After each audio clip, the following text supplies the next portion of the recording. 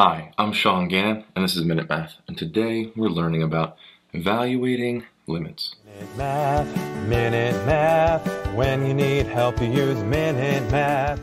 We're given this problem right here, the limit as x approaches 3 of f of x, where f of x is equal to the piecewise function 2 plus x over 2, where x is not equal to 3, and a 2 when x is equal to 3. We define the limit. Now, it tells us here we find out where x is approaching 3. And this is the thing that everyone gets confused on. When it's approaching 3, it isn't exactly where it's equal to 3.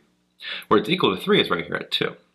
But when it's approaching 3, we actually have to use the top equation because any other x value is approaching, right? It's approaching when x equals 3, we use the top equation. It's approaching from the left and right there.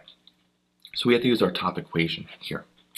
We're going to plug 3 into that top equation. 2 plus 3 over 2. And now we're going to, solve for that. 2 can be written as a fraction as 4 halves plus 3 halves. 4 halves plus 3 halves comes out to be a 7 halves. So again, we need to find this limit as x approaches 3 of f of x. Let's relabel it. And it's equal to, again, that 7 halves. It's where it's approaching, not what it's equal to. So our limit here is equal to 7 halves, and that's our final answer.